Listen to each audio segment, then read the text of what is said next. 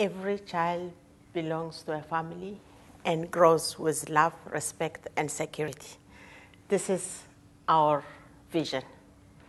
What I'm going to tell you a story is how I live this vision while working in SOS Ethiopia. It was 15 years ago when I joined SOS. I joined as an administrator, but I had a passion to work with youth. So I asked my boss to support in the youth program. And one day, a very shining day, a boy came to my office. He was very hungry and also angry.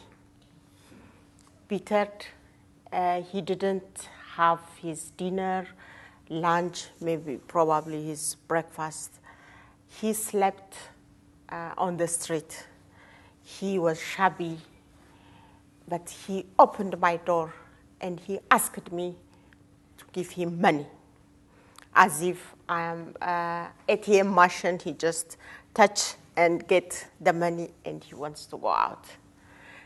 But I treated him like a human being. The first thing I said to him was, "Good morning." He was a bit surprised. He didn't return it back as "good morning" to you too. He didn't say that.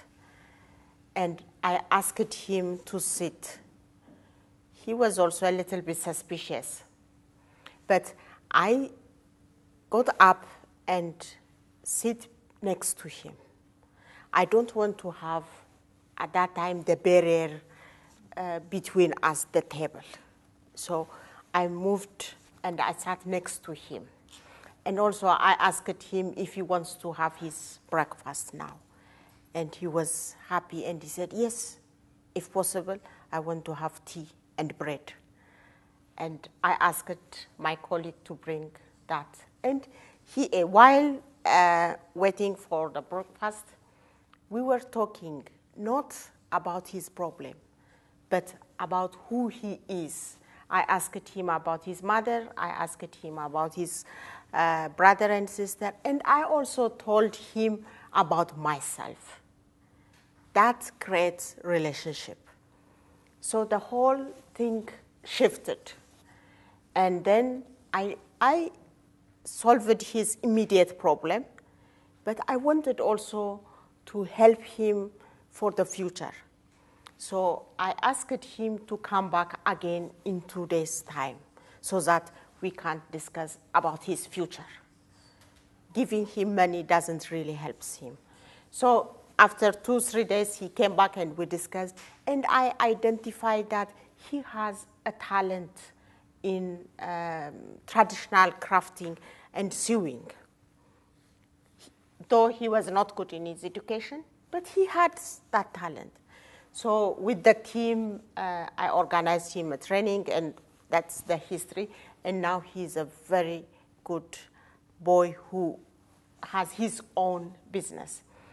The whole story is we need to give them love first, not material things.